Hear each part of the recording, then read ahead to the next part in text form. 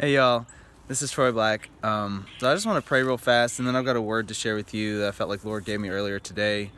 Lord Jesus, I just ask for your presence to be here right now, and no matter who's watching right now or where they are, I just ask that your presence would just show up, Lord, that they would experience you, Jesus, not just my words, Lord, but you, Holy Spirit, would be speaking to them.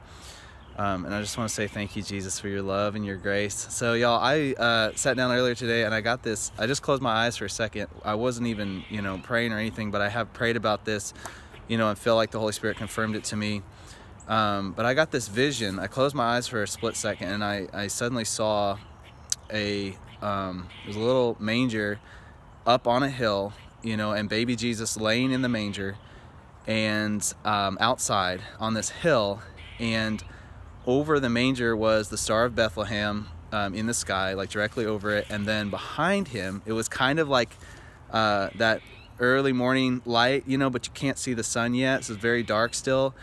And I suddenly saw the sun come up, the horizon's directly behind him in the distance, and the sun came up directly behind his head. So, and it created a halo effect around, the head of baby Jesus from the side.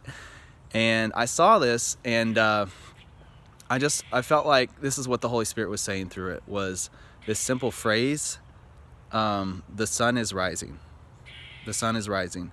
And what I felt like he meant by that was, well, I'll get to that in a sec.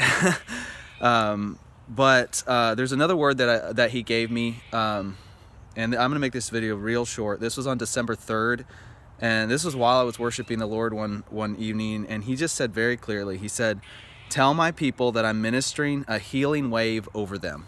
Tell my people that I'm ministering a healing wave over them. And I felt like this connected. I felt like he wanted me to share this in this video as well. I've said this so many times before, and I just feel like the Lord is really pushing this in the body of Christ right now. Just the truth that we go to so many different places, whether in church or in culture, whether we're buying a Christian book or a non-Christian book, whether we're looking to scripture, the Word of God, and Christian teachers, or to secular psychology books, whatever it might be, we look at so many different places for healing, whether that's physical healing, emotional healing, mental healing, whatever it might be, And I believe what the Lord is saying through this, the sun is rising, is just that he is the author of life. All of life, all of creation begins and ends with him.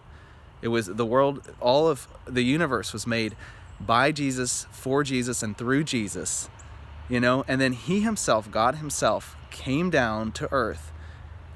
And the word says that Jesus became sin on the cross on our behalf. He became our sin. And so if we're looking for, a heart fix, especially if we're looking for a fix of any kind, why do we go anywhere else besides him, to the one who not only created life, created us, but knows how to sustain that life that he created and also fix it when something gets messed up. And I feel like this year, 2020, a lot of people's hearts have been hurt. Maybe some of you watching are upset, could be upset at God. Maybe you're upset at somebody who, I don't know, let you down this year in another way. I know obviously a lot of people have lost their job this year and that kind of thing, and whatever it might be. What I believe the Holy Spirit is saying is the sun is rising on those who are willing to just look at Jesus. Just look at Jesus. And I believe that is how the healing wave is going to come. I believe God is wanting to heal the hearts of those who are looking at his son.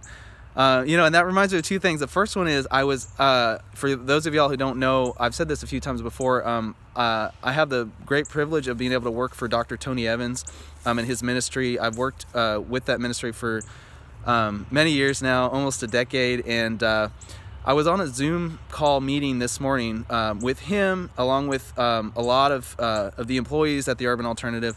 And he is what I've noticed is anytime he starts to give an encouraging word, it quickly turns into a sermon.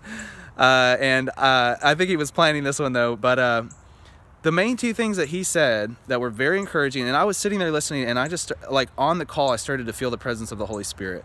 And the main two things was, the first one was, he said, "Don't you dare give up." And the second one was, this is the second point he had, and it was, look at Jesus. Just look at him. Just look at Jesus. Just keep your eyes on him. You know? And I believe that's what the Holy Spirit is saying right now. Just look at him. The one who was willing to become our sin.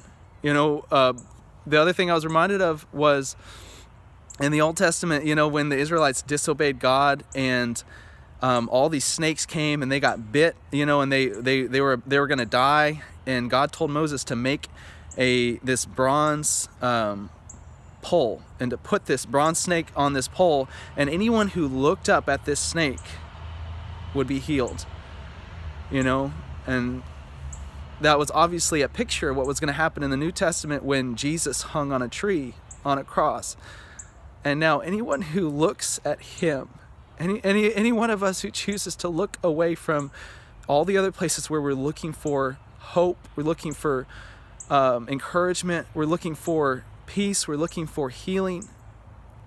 When we choose to look away from those other places, when we choose to set our eyes directly on him, on who he is, on his goodness, on what he did for us at the cross, we get to receive healing in that moment. And I believe that is the specific word the Holy Spirit is saying right now, is that God is wanting to heal the hearts especially, but also, you know, the minds, the emotions, the bodies of those who are willing to look at Jesus, willing to set our eyes on him, especially going into this new year. So I know things can get really distracting, especially the end of December, you know, with the holidays and everything. But my encouragement to you right now is to take time every day just to look at Jesus, just to get into his presence, just to worship him, to read the word, let that word soak into your heart, you know, into your mind, and just to focus on him. And man, y'all, something that has been really encouraging for me lately is just when I'm busy, to stop for even a few seconds and focus on the person of Jesus Christ, and just to believe, just to know Jesus is with me right now, and he is never going to leave me, never going to forsake me. He's right here. You know, even if I'm working